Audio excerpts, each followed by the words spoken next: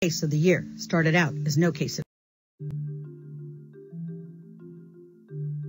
My first case of the year started out as no case at all, or at least it seemed that way at the time. It was a hot September day, the kind of hot that makes your gum stick to the roof of your mouth.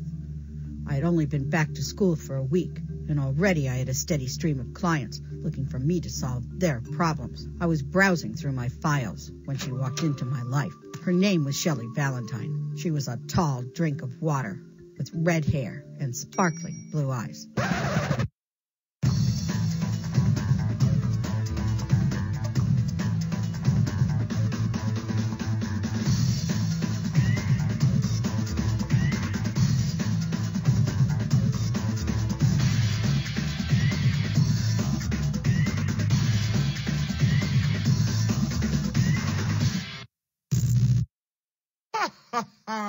You must be kidding.